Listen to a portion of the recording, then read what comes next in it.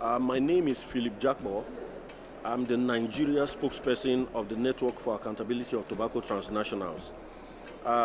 NATT, which is the acronym of the organization I've just mentioned, is a network of organizations from different continents who work to advance tobacco control causes, particularly laws that will hold tobacco companies accountable for the harms of their products.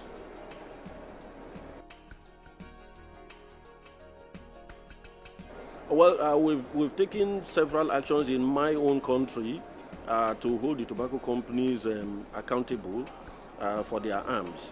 Before now, we had tobacco companies, for instance, that had billboards in every part of my country, and we were conscripting the youths into smoking, getting them addicted. There were adverts in the papers, there were jingles on radio, and then we challenged this, and we got my country to pass a law which removed all those billboards, the adverts, and now we have, as a country, domesticated the Framework Convention on Tobacco Control, which Nigeria as a country signed in 2004 and ratified in 2005.